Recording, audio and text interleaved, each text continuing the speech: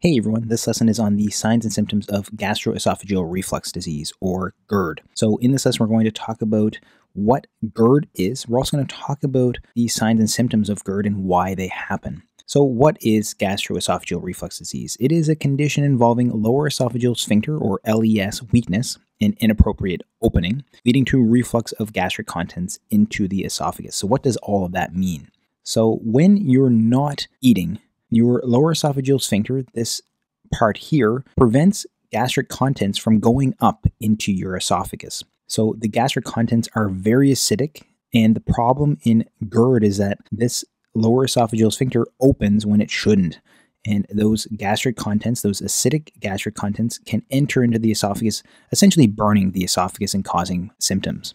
This is a very common condition. It affects approximately 20% of adults at some point in their life. And the risk factors for getting GERD include increased body mass index, or BMI. So being overweight or obese increases your risk for having gastroesophageal reflux disease. Another risk factor for having GERD is certain dietary factors. So certain foods and beverages can cause inappropriate opening of the lower esophageal sphincter. And then certain anatomical conditions. An example of an anatomical condition that can cause GERD is hiatal hernia. Now let's talk about the signs and symptoms of GERD. So by far, the most important symptom of gastroesophageal reflux disease is heartburn, or acid reflux. This is described as a burning sensation or a burning chest pain, and it's oftentimes retrosternal, so it's kind of in the center of your chest behind your sternum, so there's a burning sensation. And this heartburn or this burning sensation occurs after eating or drinking. Now I'm going to talk about some exacerbating factors or things that make the heartburn worse. These include worsened when lying down. So when you're lying down, you can imagine that if this lower esophageal sphincter is open, if you lie down, the acid can pool back into your esophagus, burning your esophagus. So that is a reason why lying down, especially lying down flat, can worsen your symptoms. Eating late at night, again, for similar reasons. If you're eating late at night, oftentimes you're going to lay down, and this can worsen symptoms. Certain dietary choices can worsen symptoms. So some of these dietary choices include things like chocolate, caffeine, and alcohol. If you want more information, please check out my lesson on the foods and beverages to avoid if you have GERD. And then eating too quickly is also an exacerbating factor as well. Now there's some improving factors or things that make symptoms better.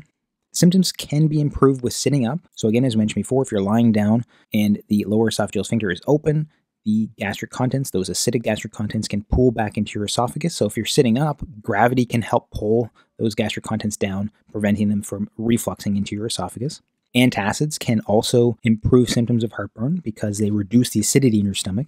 Eating more slowly can also help as well. And then avoidance of certain foods and beverages. Some other important symptoms of GERD include regurgitation. So regurgitation, you can regurgitate up partially digested food because the lower esophageal sphincter is open inappropriately. It can be easier for food from the stomach to reflux up, and you can have issues with regurgitation because of that. Belching is also another important symptom of GERD. Again, this is due to reflux and relaxation of the lower esophageal sphincter. We can also see issues with coughing in GERD. And GERD is actually a common cause of chronic cough. So if you see an individual who has an issue with chronic cough that lasts greater than 2 months, GERD may be the cause if other causes have been ruled out. And what's noted is that coughing is often worse at bedtime. So again, that's because there's some more reflux in the esophagus when you're lying down flat. And the reason why coughing can occur with gastroesophageal reflux disease is because the acid reflux can irritate the airways. We can also see hoarseness being a sign of GERD, and this again is due to acid reflux irritating the vocal cords. So there may be some issue with talking. There can be some choking up because of that reflux. Individuals with GERD can also describe having a sour taste in their mouth. So it's a sour or unpleasant taste in the mouth.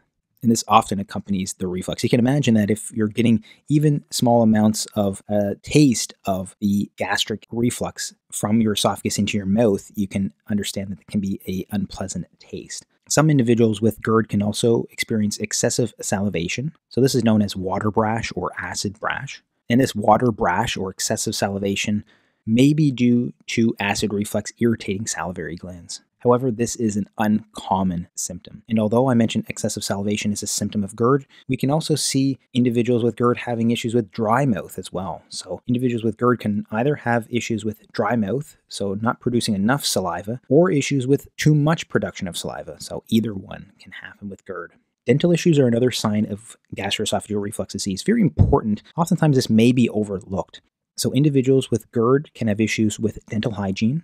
They can even have issues with gum recession, so their gums can recede. And there can also be issues with increased risk of dental erosions. So with GERD, if an individual has uncontrolled gastroesophageal reflux disease, they can have issues with their gums receding and issues with dental erosions.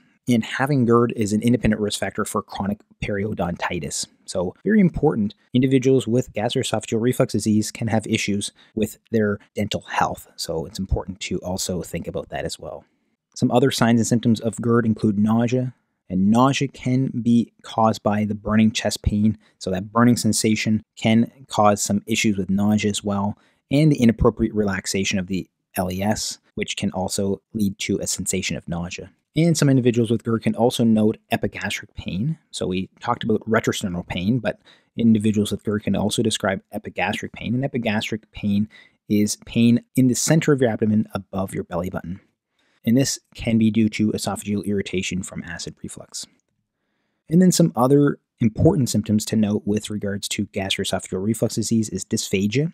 Dysphagia is difficulty swallowing. So individuals with dysphagia may note that when they swallow food or some fluid, that food or fluid is not going down easily. And this dysphagia may be progressive, so they may start out with having issues swallowing solid food, and then it can get worse and worse and progress to even having issues swallowing fluids. And this is more often seen in those with esophageal cancer. So if the gastroesophageal reflux disease is not properly treated, it can increase the risk for esophageal cancer, and dysphagia can be a manifestation of that. And odynophagia is another symptom of GERD, and odynophagia is painful swallowing. And the reason for odynophagia is similar to dysphagia as well. So please check out my lesson on the foods and beverages to avoid if you have GERD. And if you haven't already, please like and subscribe for more lessons like this one. Thanks so much for watching, and I hope to see you next time.